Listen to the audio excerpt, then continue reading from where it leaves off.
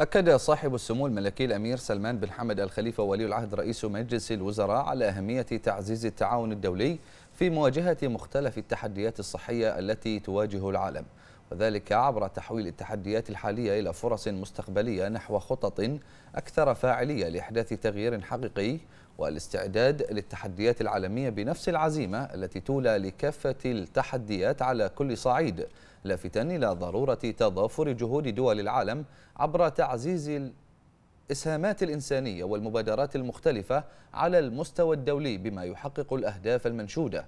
وألقى سموه حفظه الله كلمة افتتاحية في الدورة الاستثنائية لمنظمة الصحة العالمية، والتي تعقد في الفترة من 29 من نوفمبر الجاري لغاية الأول من ديسمبر المقبل، والتي تناقش آليات تعزيز العمل المشترك ووضع التدابير العالمية اللازمة لمواجهة التحديات الوبائية وطرق الوقاية منها.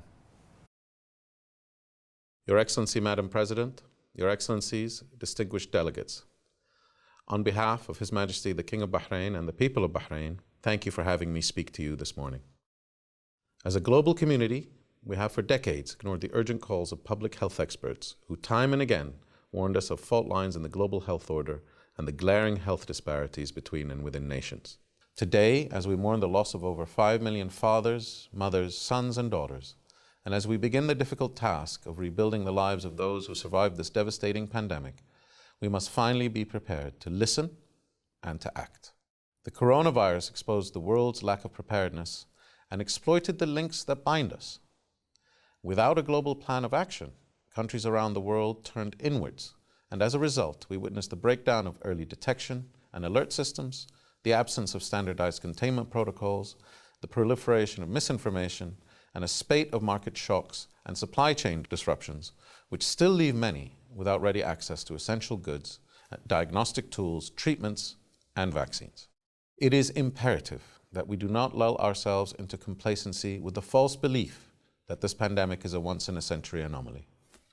Instead, we must seize upon this opportunity to enact real change, to approach global pandemic preparedness with the same determination we bring to geopolitical threats to our collective safety and security.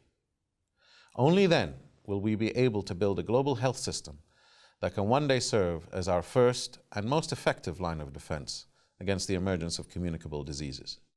The Kingdom of Bahrain recognized, as the coronavirus was just beginning to gather steam and before it reached our shores, that preparedness and collaboration would determine our ability to successfully navigate a crisis of this magnitude.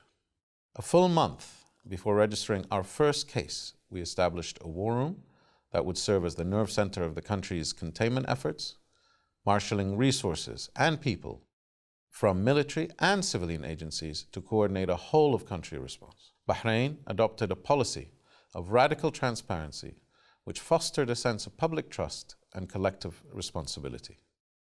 Community leaders, medical practitioners, policymakers, citizens, and residents all came together to form one team that united around a firm sense of shared purpose.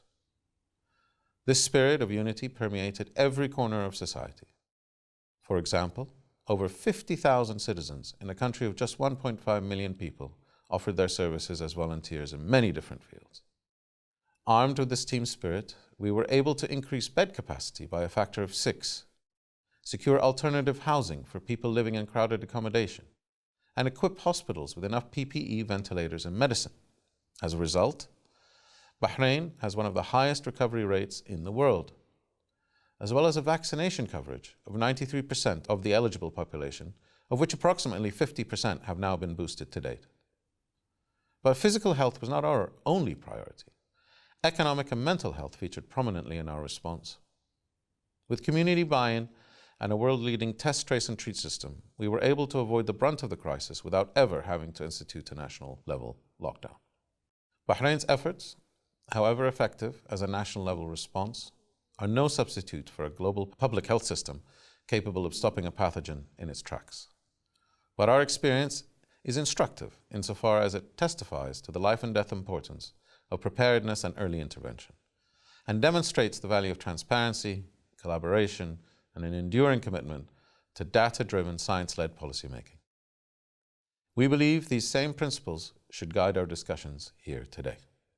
Ladies and gentlemen, the coronavirus has beset the world with many challenges. None, however, are insurmountable if we are willing to work together.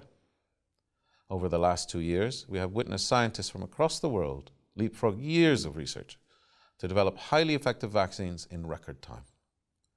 And while the pandemic is full of similar moonshot moments, we have to ensure equal and ready access to these game-changing innovations, particularly in the context of new emerging variants.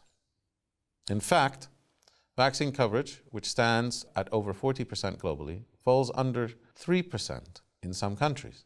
And with around 1 billion idle doses in other nations, millions of avoidable deaths are likely to occur. We can solve this challenge and others if only we muster the political will to once again look outwards.